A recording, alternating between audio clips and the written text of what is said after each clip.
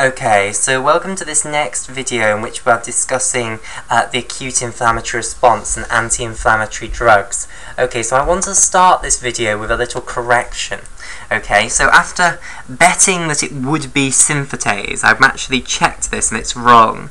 It is prostacyclin synthase, and now I have to replace it twice. So this should be prostacyclin synthase, or prostaglandin I2 synthase, rather than prostaglandin I2 synthetase, or prostacyclin synthetase. So it's prostacyclin synthase, that is this enzyme within the membrane of the endoplasmic reticulum, which converts prostaglandin H2 into prostaglandin I2. Okay, right. So let's now turn our attention to another pathway, basically, that occurs within type 1 activation. So we've seen that the calcium going up in the cytoplasm of the cell, one leads to the activation of cellular phospholipase A2, which triggers this whole pathway, which produces prostacyclin. It's also actually going to activate another enzyme, which is involved in producing a vasodilatory dilatory substance. Okay, so the calcium has gone up in the cytoplasm. Okay, now what will happen is this calcium is going to bind to a protein known as calmodulin, which is within the cytoplasm. So let me give you a little bit of information about calmodulin, because generally it's a protein that people have heard of, but they don't actually know anything about it. Okay, so let me tell you something about calmodulin. So calmodulin has two states. It has a state where it's bound to calcium and a state where it isn't bound to calcium. So at first I'm drawing the state where it isn't bound to calcium. So the state where it isn't bound to calcium is what's known as apocalmodulin.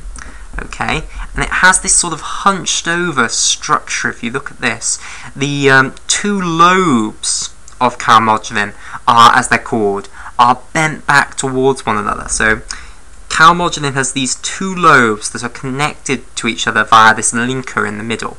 Now one is known as the N lobe, so we'll let this be the N lobe, and the other is known as the C lobe. Okay, and there is a nice linker between the two. Okay, and each of these lobes, both the N lobe and the C lobe, have calcium binding sites, basically. So each lobe has two calcium binding sites. So the N lobe has two calcium binding sites, the C lobe also has two calcium binding sites. Now, when calcium binds to these binding sites on the lobes of calmodulin, what happens is that it will change conformation and it will unhunch, basically. The two lobes will move outwards, like so. However, the opposite happens to the linker. So the two lobes, the whole structure sort of straightens out, but then the linker goes really curvy. So the linker takes on an alpha helical structure, whereas before it had always had a linear structure. So this is a alpha helix connecting these two lobes together now. Whereas this was just a linear structure, so it was amino acid followed by amino acid followed by amino acid, but they weren't in an alpha helix spiral. Okay, and the change that has occurred is that 4 calcium ions are now bound to these 4 calcium binding sites, one in each calcium binding site. So here's one calcium, here's another calcium, here's another, and here's another. Okay, and this structure where we have calcium bound to calmodulin, this is what's known as a calcium-calmodulin complex. Okay, and there is a nice abbreviation for calcium-calmodulin complex. Often it's abbreviated to Ca2+ for calcium, and then capital C, lowercase a, capital M is the shorthand for calmodulin. So apocalmodulin is also abbreviated to APO, and then it's the same abbreviation for calmodulin, capital C, lowercase a, uppercase N. Okay, so when the calcium goes up in the cytoplasm of the cell, you're going to get 4 calcium ions binding to apocalmodulin proteins, which are within the cytoplasm of the endothelial cell, and this will convert the apocalmodulin into calcium-calmodulin complexes. So we're going to get lots of calcium-calmodulin complexes being formed. Now these are actually going to activate two important players. So we'll look at the first one initially. So the first thing they're going to activate is an enzyme known as ENOS, okay, which stands for endothelial nitric oxide synthase. Okay, now this enzyme is going to synthesize nitric oxide, basically, and it's more correctly now called, which is why I've left a nice big space next to ENOS, it's more correctly now called NOS3, which stands for nitric oxide synthase 3. So it's more correctly called NOS3. However, everyone still uses ENOS. Now the reason it's more correctly called NOS3 is because you can actually find ENOS in a whole host of tissues that are not endothelial cells. So calling it the endothelial nitric oxide synthase is a little bit misleading. Okay, so its proper name is now nitric oxide synthase 3, but everyone still calls it ENOS. Okay, so ENOS is going to start producing nitric oxide when you activate it by binding calcium calmodulin complexes to it. Okay, so two calcium calmodulin complexes will bind to the ENOS enzyme, which is actually a dimer of two ENOS proteins, and those ENOS proteins will now start producing nitric oxide. Okay, so what does nitric oxide do? Well, again, it's another vasodilatory molecule.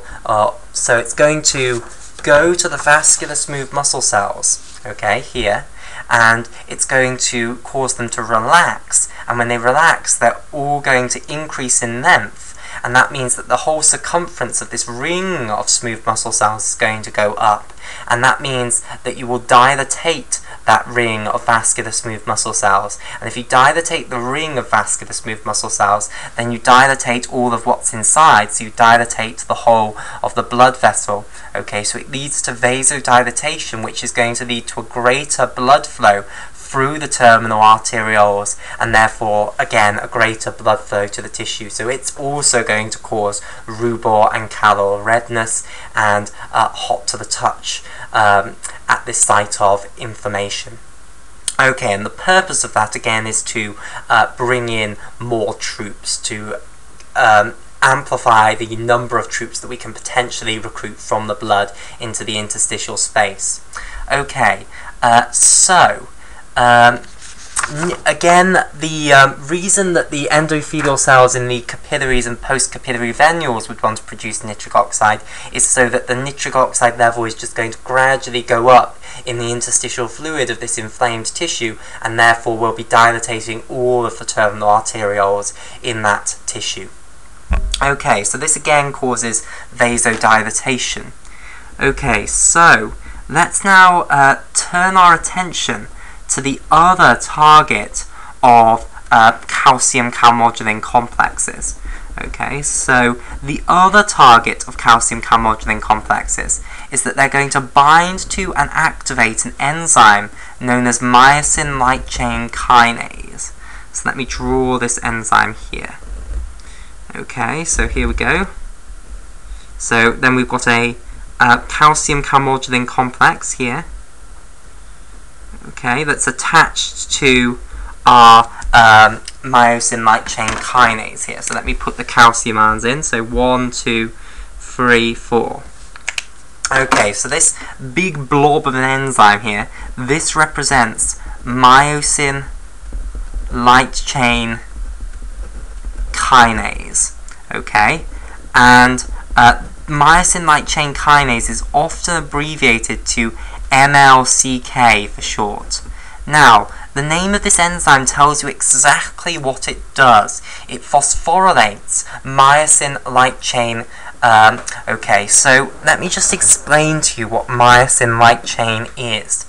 Okay, so everyone knows what myosin is generally. It's this little protein that you find in skeletal muscle cells, you find it in smooth muscle cells, you find it in cardiac muscle cells, you find it in muscle cells. And it's involved in climbing up actin filaments and contracting those cells. Okay, so let me draw a picture of myosin. So if you were asked to draw a picture of myosin, you might draw something like this. You know, it's got a fibrous tail and a little globular head, like so. This is a picture of what's known as myosin heavy chain. Okay, so this is not what myosin light chain kinase is going to act on. Okay, and myosin heavy chain is rather confusingly also often abbreviated to MHC, at your peril, because MHC usually, if you just say MHC to someone, they will not think myosin heavy chain, they will think major histocompatibility complex. If you know anything about the adaptive immune system, MHC will mean something to you. Okay, and the myosin heavy chain has around its neck another little protein that's sort of wrapped around its neck, and this is the myosin light chain.